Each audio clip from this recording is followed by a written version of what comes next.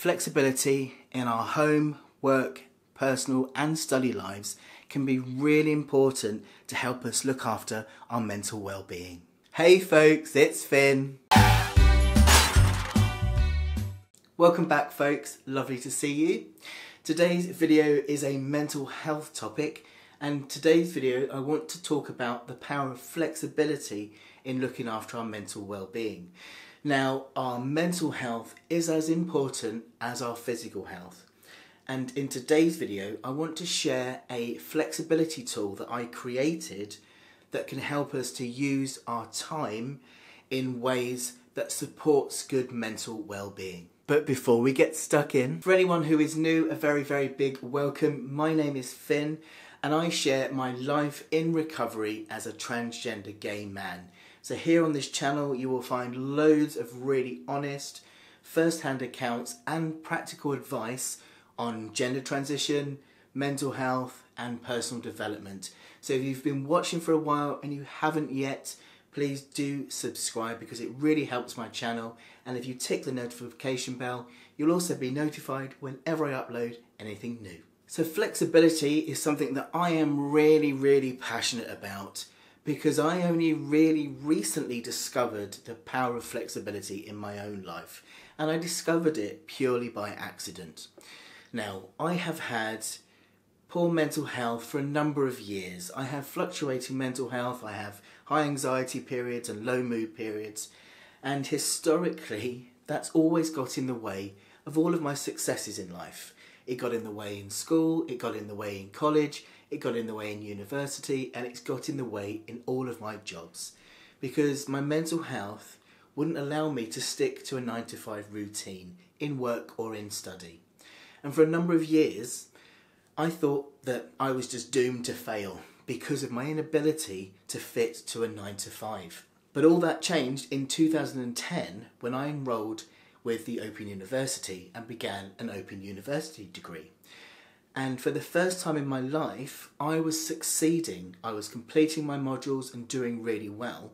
And the reason for that was because of the flexibility, because I could work from home, because I could choose where I worked, because I could choose my hours.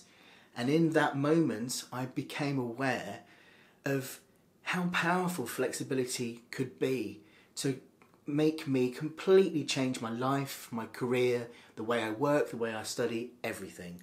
And in the years since then, I've been refining the flexibility method I use that I'm going to share with you today. Now, I spoke in length about this flexibility tool when I did my TED talk last year, and I shall put a link up here so you can watch that full talk. Now, I did pitch this idea for people like me who have fluctuating mental health conditions, but actually this method works with any fluctuating condition, with any condition you have, whether that's a mental health condition or a physical health condition.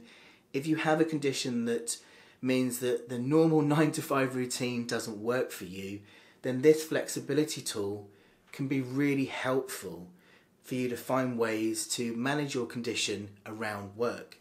But actually, since doing my talk and chatting with other people, I've had so much positive feedback that actually this method that I'm about to share with you can be used by anyone for any reason: work life, home life, personal life, study life, and it's really flexible for you to use in all sorts of ways. Because if you're going to have a flexibility tool, it's going to have to be flexible. Now, when we think about flexibility, people tend to think about flexi time. So people think about coming into work late, working different days, but actually flexibility is a lot more diverse than that. So with my flexibility method, I've developed the T.I.M.E acronym, and this T.I.M.E acronym looks at 4 key areas of flexibility that we can use to manage our mental well-being around our work and study.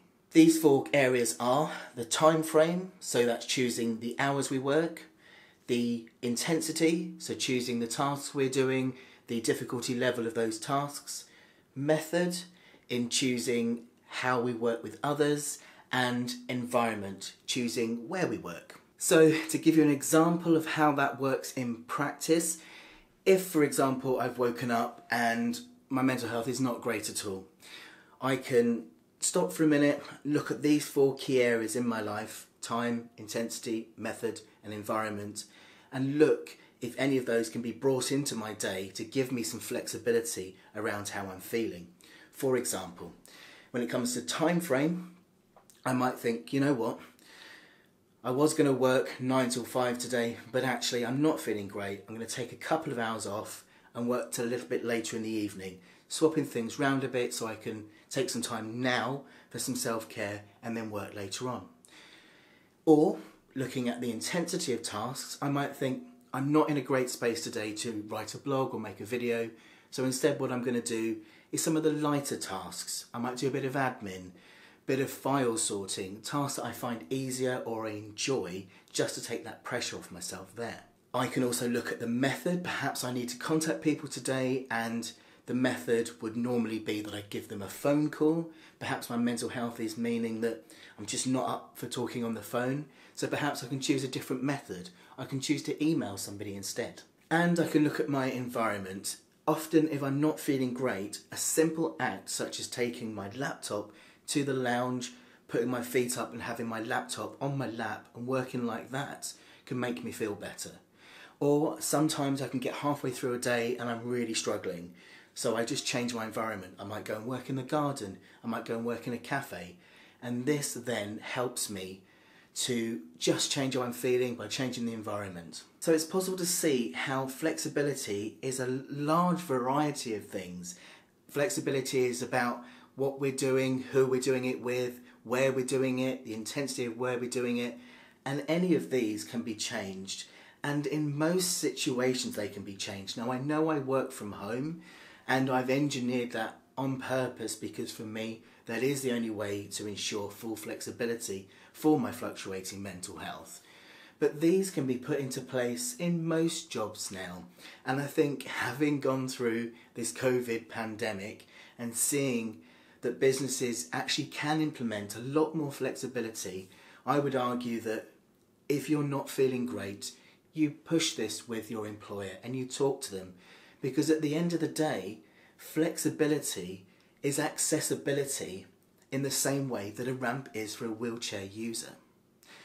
So asking your employer, perhaps you can just work from home, you can have more flexible hours, so you can come in a bit later or go home a bit earlier and make your hours up. Perhaps you can have more options around choosing your tasks.